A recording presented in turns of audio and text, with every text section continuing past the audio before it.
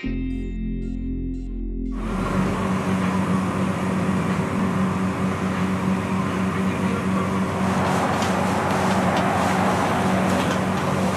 kind of unnerving because there was food left on plates, like they were preparing food, and they had to evacuate at the same, shortly after that. So it was left just as it was when they evacuated. This is my 9th day, and I've been working minimum 15 hours a day. First day was 20 hours. The only break I'm going to get is once it's all finished.